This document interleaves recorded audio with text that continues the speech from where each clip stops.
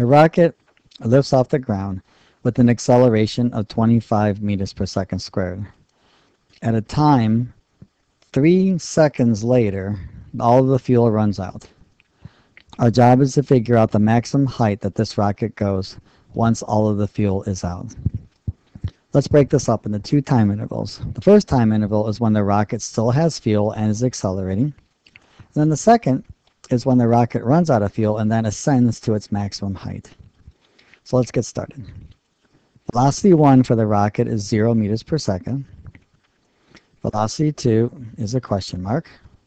Acceleration will be 25 meters per second squared.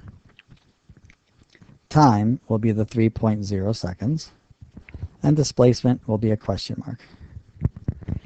Now looking at this, we will need to find velocity 2 because we'll need that for the second half of the question. That'll be the beginning velocity when the rocket fuel is out. So we know we'll need to figure that one out. And we also need displacement because we need to know the total maximum height, including the part when it did accelerate with the rocket fuel. So we'll start off, let's just find our velocity 2. Velocity 2 is equal to 0 plus 25 times 3.0. That'll give us a velocity 2 equal to 75 meters per second. Now what about finding displacement? Well, we have a variety of ways we can find displacement here. Well, let's just use the V2 squared equation. So 75 squared is equal to 0 squared plus 2 times 25 times d. Okay. Then we find out displacement is equal to 113 meters.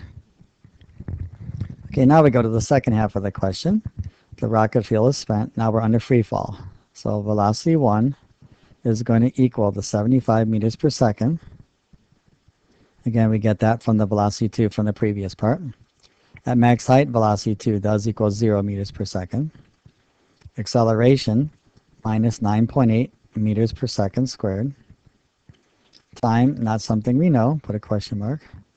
And displacement, question mark, and that's what we're trying to find. So we will not need time, so we'll just gently cross that off. And one more time, use the V2 squared equation. V2 squared, okay, equals V1 squared plus 2AD. This time 0 squared is equal to 75 squared plus 2 times negative 9.8 times d. And this time displacement comes out to be 287 meters. Now what about displacement total or max height? Well, we just need to add these two together and that'll be 400 meters. I'll write that over here.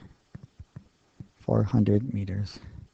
And I'll put a line over this 0 indicating its significance.